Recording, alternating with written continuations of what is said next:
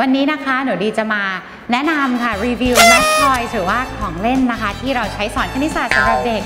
เจ้าตัวนี้นะคะตัวเล็กๆเท่านี้เองเนี่ยมีชื่อว่า Multilinks Cubes Multi ที่แปลว่าเยอะๆแล้วก็ Links ที่แปลว่าเชื่อมต่อกันได้ค่ะเขามาจากประเทศอังกฤษนะคะแล้วก็เขาเนี่ยเป็นคล้ายๆกับ